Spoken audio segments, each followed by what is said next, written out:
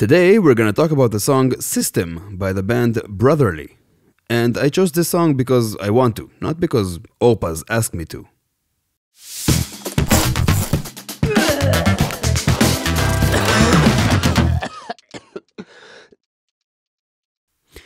Hello all you people watching, how are you?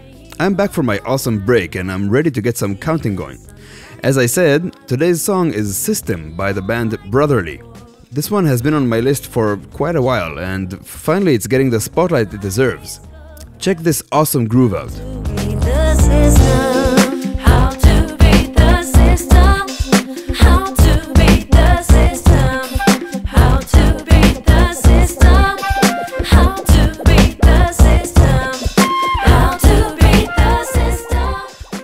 This song is all about perception shifts, using slight feel changes. In a drum groove, while the kick and snare usually dictate the personality of the pattern, the hi-hat provides the rhythmic context of the beat, usually playing quarter notes or eighth notes. Listen to this. Simple familiar grooves come with a lot of emotional weight, partially because of the amount of exposure we have with them. Like this one.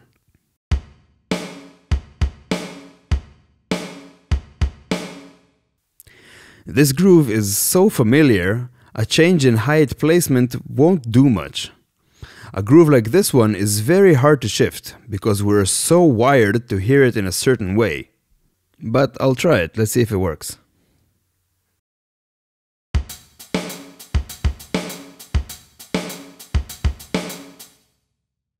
I don't know about you, I felt the one exactly where it was before.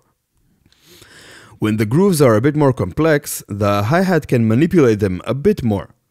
We'll still have our favorite familiar version, but with enough help, we can flip this groove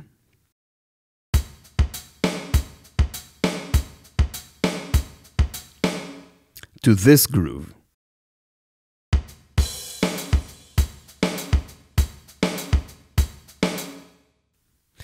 But when the pattern is very syncopated and unfamiliar, like this one,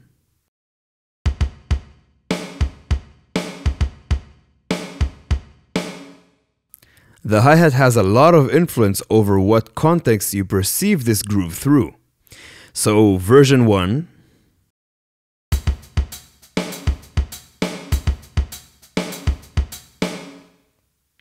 and version 2.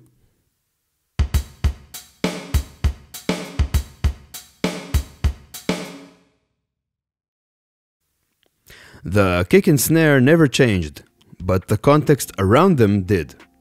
By the way, a monster drummer who plays a bunch of grooves like this is David Garibaldi from Tower of Power. Wow. Okay, so now that that's out of the way, let's go back to today's song. The first thing to figure out here is where beat 1 is. There are many ways to interpret this. I hear the one here. 1, 2, 3, 4, 5, 6. 1, 2, 3, 4, 5, 6. I know many people hear the one here. 1, 2, 3, 4, 5, 6. 1, 2, 3, 4, 5, 6. And I found a YouTube video in which the composer discusses this and mentions that the one is actually here. 1, 2, 3, 4, 5, 6. 1, 2, 3, 4, 5, 6. For our purposes, it doesn't really matter where you hear beat 1, as long as you feel the main beats as these.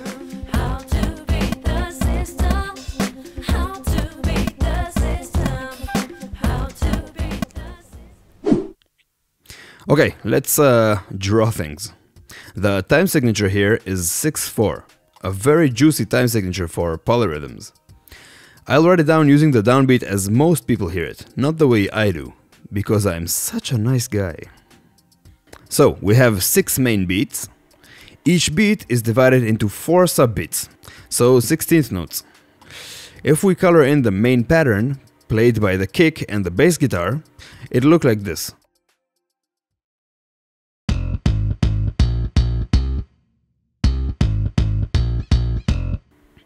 Now I'll add the hi-hat and snare. The hi-hat pattern varies, but the main idea behind it emphasizes these main beats.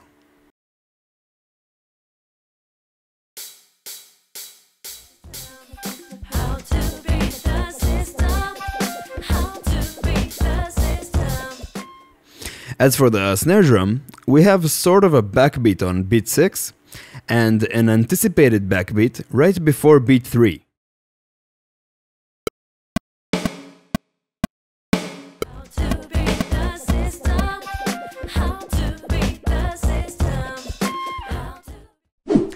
The bass line and the kick drum play a constant dotted eighth note pulse, so like a grouping of 3 16 notes.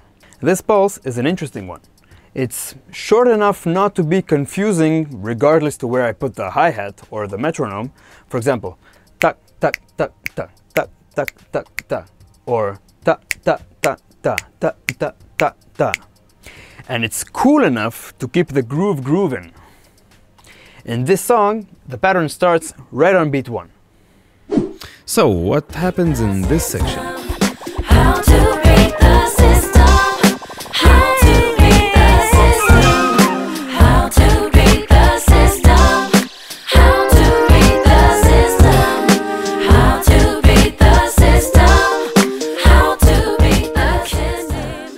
The shift here is very simple and very effective. Check this out. This innocent snare drum hit goes one subbeat backwards. And that's basically it. What? By moving the snare hit one beat earlier, we create two snare hits with equal distance from one another, which gives us a very strong 2 and 4 backbeat vibe.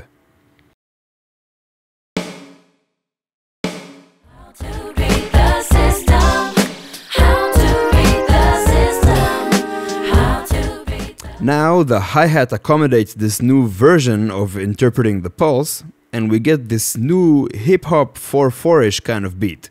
And since we're still in the same bar technically, we still have 24 subbeats. So if we call it 4/4, the subbeats would be sextuplets.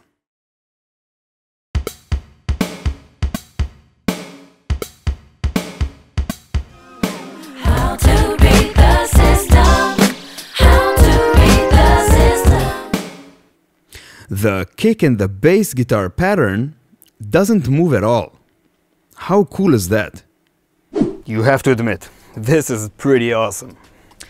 Usually, when musicians use this method of altering internal groupings, they stay loyal to where beat 1 is. So, where we perceive beat 1 stays and the internal groupings change. In this song, both the groupings change and where we perceive beat 1 changes. It goes back 1 16 note, which is pretty rare and pretty awesome. Notice how when we go back to the initial feel, the snare jumps back one beat forward and we're back to the 6/4 vibe. By the way, the hi-hat line in general is not the exact hi-hat part. It's the main perceived beats that the hi-hat implies.